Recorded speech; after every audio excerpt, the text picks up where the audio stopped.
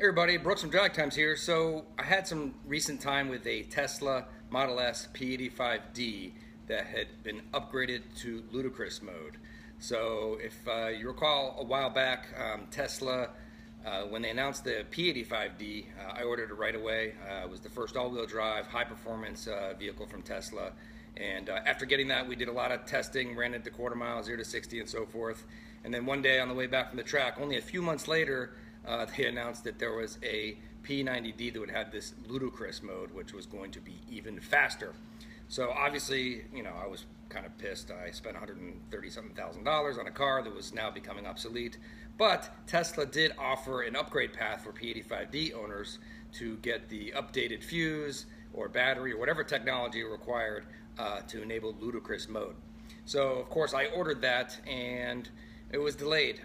First they said it was going to cost $10,000 for the upgrade, then it came down to $7,500, and I think the end cost was $7,500 to do that upgrade to make your car ludicrous. So what did Ludicrous actually do?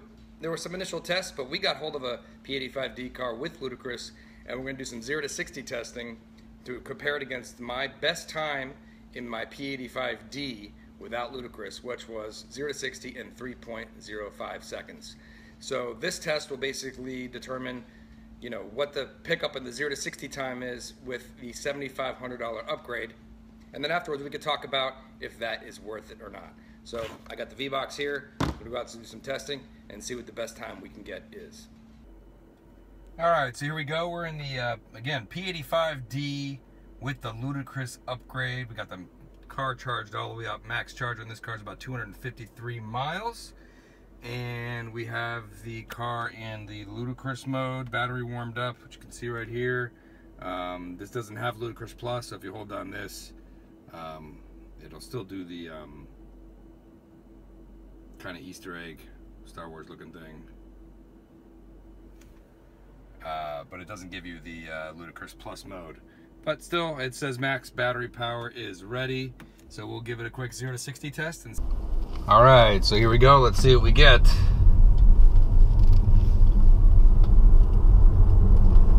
Let's see if we can get close to 3 seconds, or maybe even better. Maybe in the 2s. Let's see. Complete stop. V-Box on. Launch control turned on. And go. A little bit of wheel spin there. I'm gonna have to give it another try. I don't like that. Shouldn't have any wheel spin at this level anyways. But nevertheless, it got 0 to 60 in 3 seconds flat, which could be 2.9. This thing rounds, the V-Box rounds. But let's give it another try and see what we get. All right, here we go.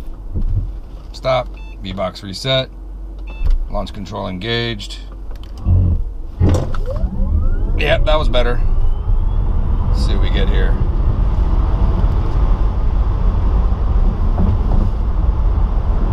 0 to 60 shows, looks like 2.9, which could be 2.8. So definitely not as fast. I'm not sure which version battery this is. I'll check. Because obviously I think they upgrade the battery with the P85D Ludicrous. But I know that we got 265 0 to 60 in the version 3 battery of the P90D Ludicrous. So P85D Ludicrous upgrade, not as quick. With 0 to 60 in 2.9, but that could be 2.8. So I'll check the V-Box numbers and come back in a few minutes and see what the actual results were. Alright, so there you go. That's the results. Official 0 to 60 with the P85D with the Ludicrous upgrade was 2.87 seconds. That's definitely faster than the best time I got in my regular P85D, which was 3.05. So it's a pickup of 0.17 seconds. So is that worth $7,500? Comment below. Let me know what you think.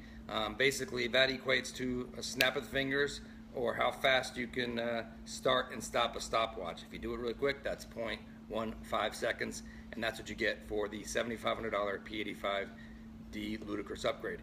So even though I had ordered the Ludicrous upgrade for my P85D, I ended up canceling that order because Tesla was just taking too long to implement that, and I ended up finding a deal on a new P90D, which I had bought instead. So why is it relevant now? Well, it's really not. You can't upgrade the cars anymore. Tesla's beyond that point.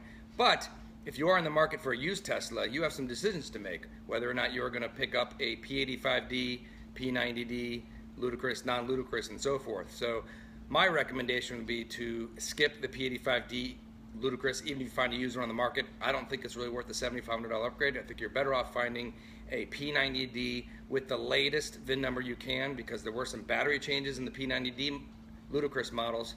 Early ones are not as fast as the later ones, and the quickest one I've tested, which was the P90D Ludicrous with the version 3 battery, came in with a 0 to 60 of 2.65 seconds, which is really fast.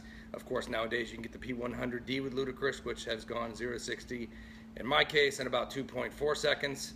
And in some other tests, they've gone as low as 2.28 seconds. Other updates, the Ford GT, we got a couple weeks left in our order window to order the new 2017 or 2018 Ford GT. We hope we would have it by the end of the year, and we'll keep you updated on that. Thanks for watching.